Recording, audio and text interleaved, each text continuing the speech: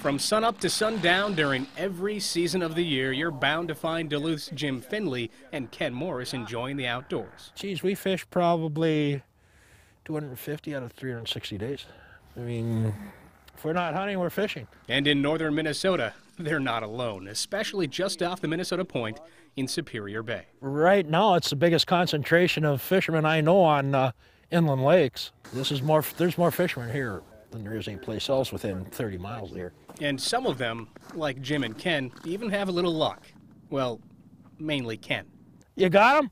Oh, nice one. Nice one. Oh, nice walleye. It's great to get outside and do something that you love, and even better when you've got a friend to tag along. I mean, you know, that's what fishing's about.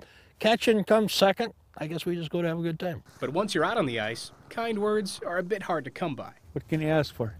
Beautiful weather, and I mean, I could have a better partner than him, but, you know, you can't be choosy. You know, a lot of people can't go every day like me.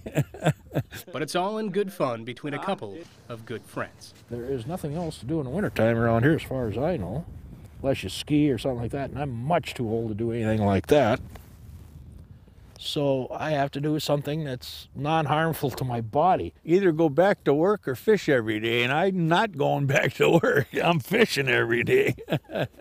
For a couple of guys who make it sound like a last resort, they're sure having a lot of fun. What are you on our gig on about? On Superior Bay, with photojournalist Chris Misun, I'm Chris Nettleton in the great outdoors for Fox 21 News.